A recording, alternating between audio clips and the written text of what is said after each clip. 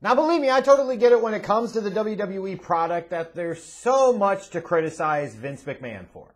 There absolutely is. And he merits it. He deserves it. He could look on the one hand and say, oh, look at the record profits and look how they're going about them. Look at the time that we're in. But in general, look at, especially from a domestic standpoint, loss of interest in product, loss in viewership, all of these things. You can clearly tell. Like, you don't even need to be told. And we all follow shit on the internet. We all look at the dirt sheets and the wrestling websites, blah, blah, blah, blah, blah. We don't need to do that, though, to understand that when it comes to the main roster product in particular, it's all for an audience of one. And that's all Vince cares about. Is if it pleases him, then who gives a shit if the fans like it or not? If it doesn't please him, no matter how much the fans might like it, he doesn't care. He's not going to do it. So, incredibly appropriate to criticize him. And I know I've dedicated plenty of time over the past 10 plus years to doing just that. Because again, merited, earned, deserved. And you look at somebody that's been in charge for so long. I've talked about that. We're not talking about the Vince McMahon of old now. We're just talking about old Vince McMahon. Very Al Davis-like, if you're familiar with football and you're familiar with the Raiders. You'll get the gist of what I'm talking about. Did all these great and wonderful things, but hung around too long and took his organization down in flames with him.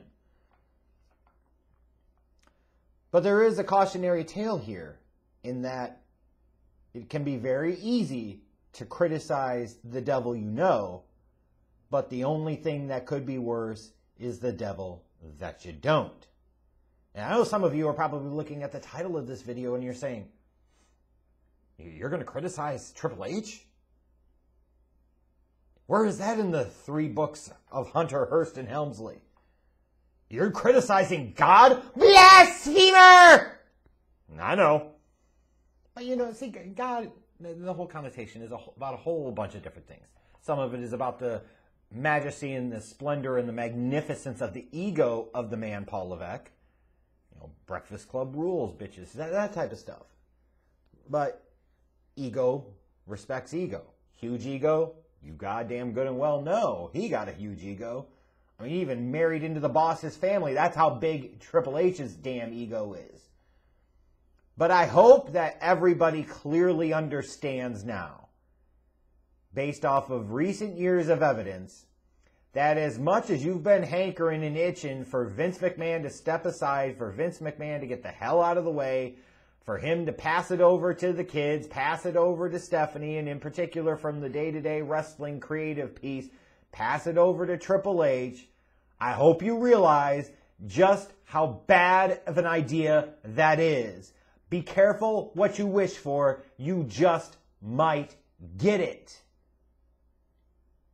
And I could say this unequivocally, beyond a shadow of a doubt. We have enough of a sample size of several years of work on a smaller scale to point to just how ill-equipped and poorly prepared and poorly suited Triple H would be for the overall role of overseeing the main roster products of Raw and SmackDown.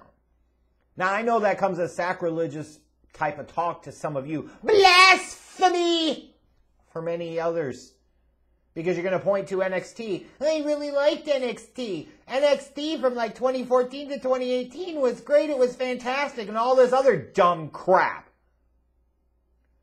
It's an important reminder that especially if you go and you talk quite a bit about wrestling via the internet, via social media, even via YouTube videos, you're more a part of the hardcore audience that's going to be there regardless. And sometimes the more wrestling appeals to you, the worse it gets. The more it appeals to you, the less likely it's going to be to capture a mainstream audience. Some of you are going to talk about, well, AEW. Look, AEW is not even getting all of the hardcore wrestling fans. I go back to that night in October of 2019 when you had NXT and AEW going up head-to-head. When Dynamite, you had your first episode, what was that, October 2nd, 2019? Combined viewership of the two shows was somewhere around like 2.3-ish million. AEW now is hovering around 1 million. That's a decent number. But let's not pretend that they're setting the world ablaze or they're setting the world on fire. They're doing well within their own scope of what they're doing, but they absolutely are not growing their audience and are not well positioned to do that in the future. Even if you think that CM Punk and Daniel Bryan coming into the fold would be a massive ratings win for them, if it is anything, it'll be a bump in the short term, but there's no guarantee that that's going to stick or that's going to last. But I say that to say, not to be like an AEW versus a WWE thing from an AEW bashing lens. It's more of a Triple H bashing lens because he absolutely deserves it. Here's how dumb dick he was in his approach when he ran NXT. He had a several-year head start on AEW. AEW wasn't even a thing. AEW didn't have pay-per-views. AEW didn't have television. AEW didn't have talent. AEW didn't exist. And this asshole had years to position his brand to do big things. And all of a sudden, lo and behold, AEW comes along in 2019. And they even, when you talk about WWE with NXT, with Triple H, you talk about the USA Network, they even, if you remember, had a head start. They started airing NXT outside of the WWE Network, putting it on USA in prime time every Wednesday night for a couple of weeks there. And even with that head start, even with that huge WWE machine and that platform behind him, even with all of that, he got his ass handed to him head-to-head by AEW. I don't give a shit what type of excuse or reason you want to give. That's trash. So excuse the ever-loving F out of me if I don't have a lot of belief in a guy that couldn't even beat the new kids on the block in AEW when he was running head-to-head against him when he had the damn tower machine behind him. And you still have people that think he would do a great job in charge of WWE as a whole? You don't look at that and say, warning, warning, danger, danger, incompetent over his fucking head. Because he got too caught up in trying to do an indie fed to appease his taste in wrestling. He got too caught up in trying to appeal to the hardcore audience to sit there and stay within his lane of what it was supposed to be, a developmental territory that was actually designed to build main roster stars. And even when he tried to go head-to-head with a diving full bore into the hardcore fan base, he got his shit kicked in by frickin' Tony Khan, Kenny Omega, the Young Bucks, Jericho, and damn Cody frickin' Rhodes of all people. How the hell does that happen? You could point to a period of time where you said, hey, this whole NXT thing, you know, you had the guys coming up through the developmentals like the Roman Reigns' and the Big E's and the Seth Rollins and the Dean Ambroses, and then you had the Four Horsewomen, you had Becky and Sasha and Bayley and overrated ass Charlotte. Nonetheless, you could see at a certain point in time, like NXT was filling the role.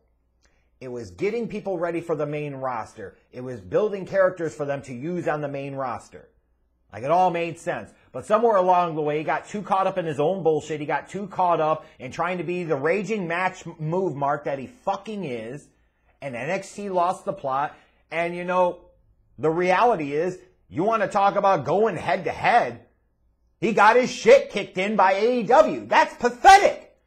I don't mean that as a disrespect to AEW. But WWE's the one with the name and brand recognition. Even NXT had vastly superior name and brand recognition. Their distribution platform ran circles around AEW. When you talk about the combination of the actual primetime television on cable every week on USA Network and the WWE Network, their distribution nationally, internationally, far exceeds anything that AEW had or even has to this point. And yet, he lost, and I could sit there and spin it and say, you know, well, Triple H lost with his freaking C-level talent compared to AEW's trying to throw the biggest and best of what they've got. But it's still, at the end of the day, he had the Titan Tower machine behind him. And he couldn't even beat AEW. The last few years, his responsibility has been to get talents ready, boys and gals, for the main roster to be main roster stars. So we could talk and bitch and moan and pass the buck on to Vince all the hell we want. Talk about, well, it's hard to know what the hell he wants. It's hard to... And all of that may be true, but at the end of the day, Triple H has worked with the man for over 2.5 decades. He's married into the frickin' family. If anybody should have some type of good sense or good idea of the ever-changing taste of a Vincent K. McMahon and how to appeal to them, it should be Hunter Hearst Helmsley, Triple H, Paul Levesque. No wonder they didn't loop him in, reportedly, according to the Wrestling Observer newsletter. And you gotta take that, I grant you, with a grain of salt, because, you know, we're talking about pretty clearly biased wrestling journalism, which is a problem as a whole when you talk about wrestling journalism right now. So many of them are in the fucking bed of AEW. It doesn't even make any damn sense. But it's believable that they didn't tell a Triple H and a Shawn Michaels, the two butt buddies from back in the day, that they were doing all this crap. I can't blame them. Why the hell would I tell the person who is in large part responsible for the shit show that it is that we're making all these changes? Why? He didn't earn that right. Screw him. When you look at the fact that NXT, with the head start and everything else that it had, and all the raging love that it got from the hardcore fan base and from the internet hardcores, couldn't even crack 1 million viewers consistently. This is the a-hole that you think is better suited than Vince to run Raw and SmackDown every week? What the hell are you smoking? I realize weed is legal in a lot of states, but I didn't think crystal meth was.